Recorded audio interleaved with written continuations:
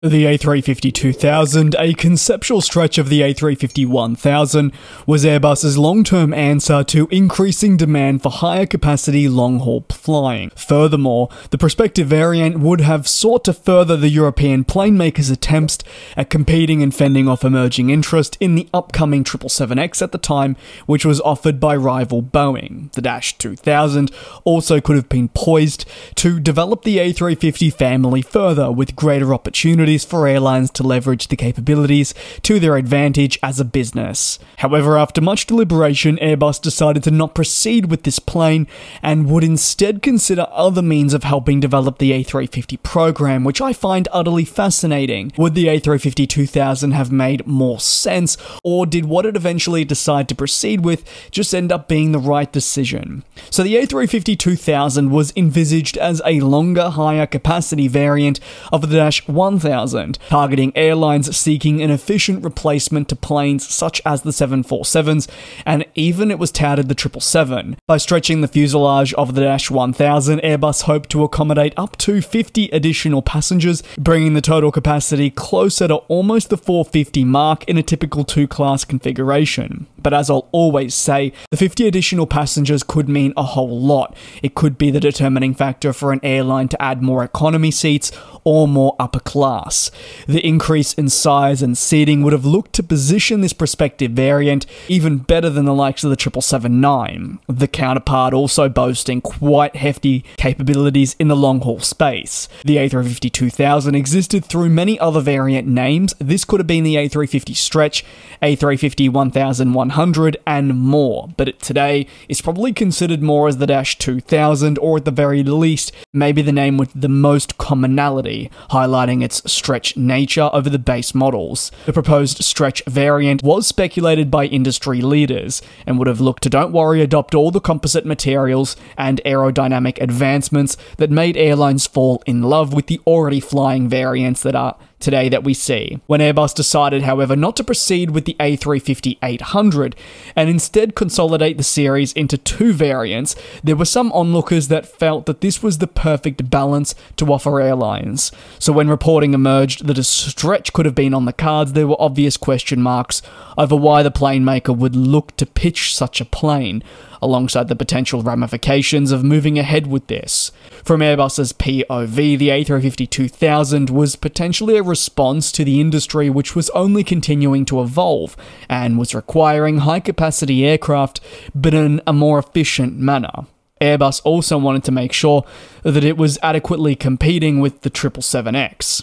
While the A350-1000 is broadly considered the competitor to the 777-9, there were some murmurs that Airbus may have looked to leverage its existing models to basically wipe out the 777X and provide a wide array of products in just the one series that would be considered a jack of all trades, and mean that it would erode airlines' needs for a 777X, which Boeing was heavily trying to market in the 2010s in a bid to continue growing its own backlog for a highly anticipated jet back then. Another consideration for the A350-2000 was airlines moving away from quad-engine planes, which came with high levels of capacity. Interestingly, the idea of airlines moving away from quad-engine planes, something Airbus definitely wasn't necessarily the biggest fans of, and it did play a role in why we also didn't see this aircraft type proceed with, as I'll get into just about now. So despite its promise, the -2000 did come with its significant challenges if Airbus even wanted to proceed with it, and this, along with many other reasons, is why it didn't move ahead. But one of the largest that was publicly documented was the idea in the mid-2010s that it would basically be cannibalizing an existing type. So in this period, the world's largest passenger plane, the A380, was still being produced, and Airbus was arguably of the stance that orders had slowed down. It didn't take rocket science to see this, but it still believed there was a future for this aircraft, and it was going through a pretty massive process of trying to push this plane to ensure that production could continue long into the future. We obviously know how this all played out, and that was, no one really wanted to order the A380 anymore. It was an aircraft that never really quite fared as maybe imagined when it was first studied, and Airbus's intent was to never kill off the type with another one of its future aircraft. This is something it didn't want to do, and it felt the A350-2000 or a Stretch would have potentially done that. Other factors such as reinforcing the structure and the need to dedicate so many resources to making this plane work were really determining factors for why it didn't want to proceed. Furthermore, they wanted to prioritize existing units, which, remember, at this point were just getting off the ground, and we even had ones such as the A350 ULR, which was another enhanced option for Singapore Airlines. Airbus did officially abandon an A350-2000 after some deliberation and persistent speculation right across the industry, question marks, and reporting too. It was arguably the right decision at the time, as discussed by analysts, who believe the odds were never quite in the favour of this variant proceeding internally for many reasons. Airlines who had to order new aircraft were realising at a more rapid rate the need to commit to planes that offered greater flexibility, and the argument was an A350-2000 may have not offered that over, say, current variants available. It is worth considering, as in the need for such an A350-2000, the multitude of resources that would have been required to make this a reality, and that stretches onwards to even the certification pathway. As the 2010s came to a close, the way planes were being certified was also dramatically changing, and moreover, Airbus had already invested heavily in other projects, including the A350-1000 ULR, and by now the 2020s it was the A350F.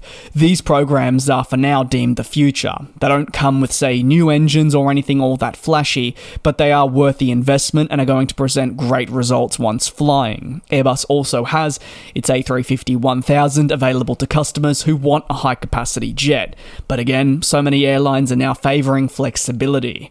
Does the A350-2000 have a future? Well, while conceptual planes won't always launch, their studies can be absolutely valuable for aircraft manufacturers as they develop future aircraft types decades in advance.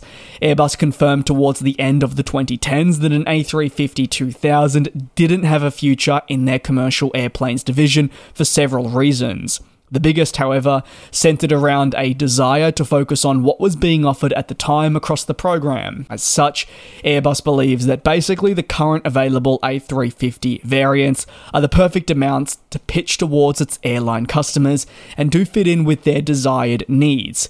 Could an A350-2000 be part of the future Airbus aircraft portfolio? Well, obviously nothing can be ruled out. In 20 years there may be a major re-engine and refinements that we see take place, a shifting of sequence numbers, or something else. However, at least for the short term, and probably while I'll still be around covering the industry here on YouTube, Airbus has pretty much ruled this out through executive comments and is instead focusing on developing the aforementioned variants, which it is very, very excited about, and I'd argue us as aviation enthusiasts are excited to also see something a little bit different from this program. The 350 will be flying into the 2040s and beyond, and maybe the next plane they look to release is going to build upon all the next generation studies that we are seeing take place now, as manufacturers know they need to be more sustainable, meet environmental targets, and so much more.